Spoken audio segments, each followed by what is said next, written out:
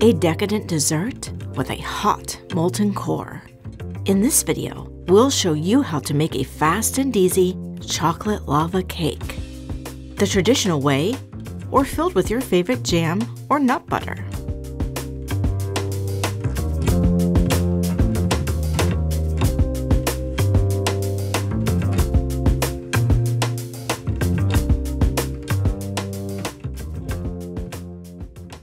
To make the batter, we are using the most foolproof method, a double broiler. A double broiler is nothing more than placing a mixing bowl over a pot of hot water and then using the heat from the pot to melt our butter and dark chocolate.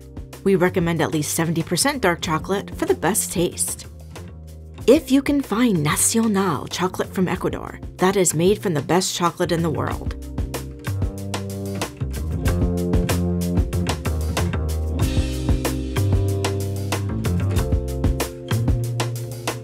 Another delicious variety of chocolate is the Criollo of Venezuela, that of the Mayan and Aztecs.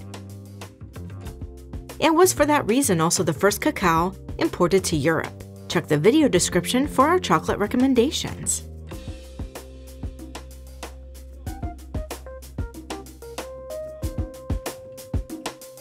And now we add the sugar.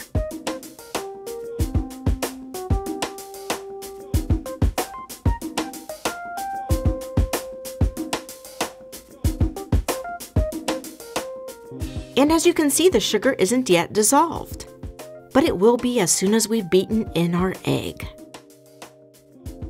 A little bit of flour,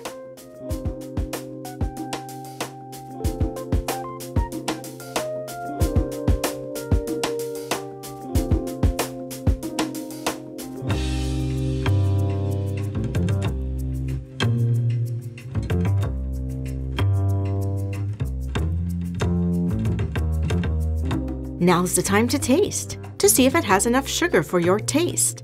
We prefer ours less sweet.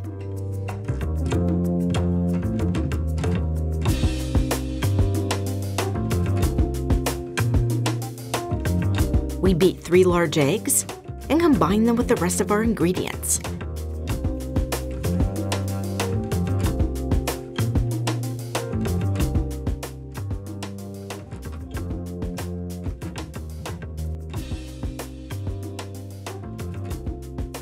To make sure that the eggs don't coagulate, we just mix them over the hot water for about 30 seconds, and then continue mixing off the heat.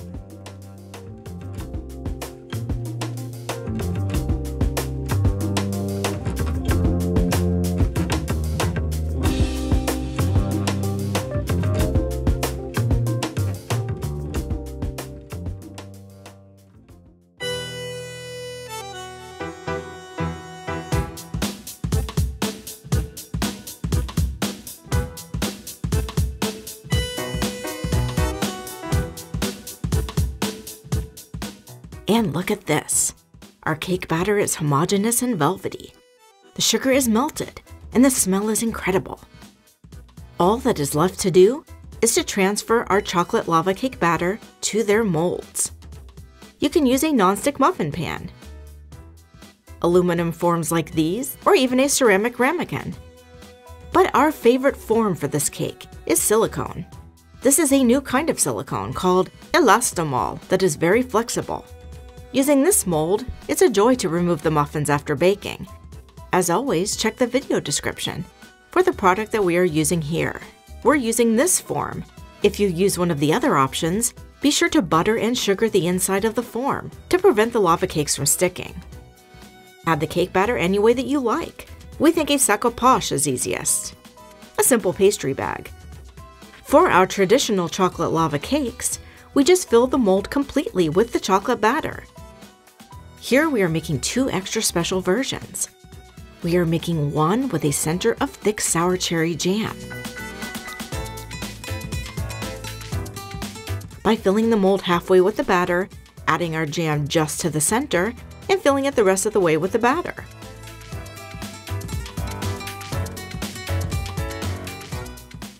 You can also mix a tablespoon of the cake batter with some jam and use that to fill the center as well. You can use any type of jam, as long as it is at least this thick and has a border of the batter. For our other special chocolate lava cake, we are filling our center with pistachio butter. You can use peanut butter or even chocolate hazelnut butter instead.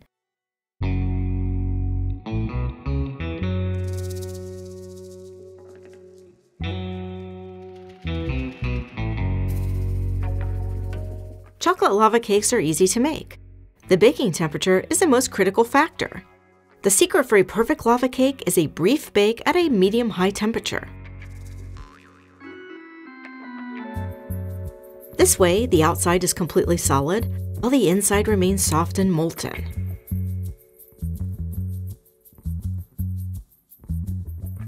For a perfect lava cake, as you see here, the eggs inside should never exceed 163 degrees Fahrenheit.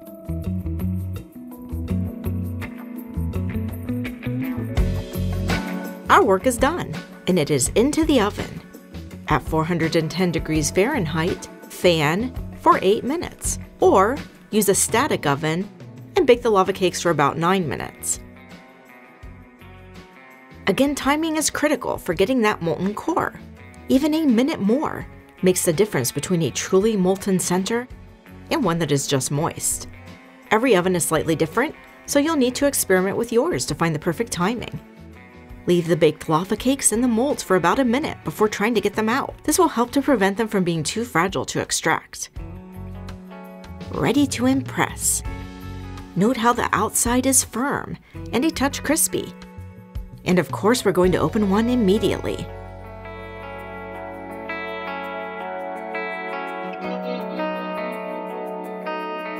Turn them upside down to make them look more like little volcanoes. Who can resist a chocolate lava cake like this? Serve it immediately and enjoy when that molten core is at its best.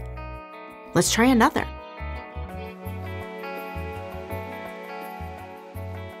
So easy to get out.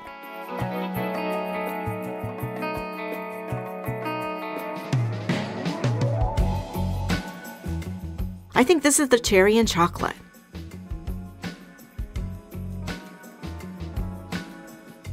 Oh yeah, what a combination.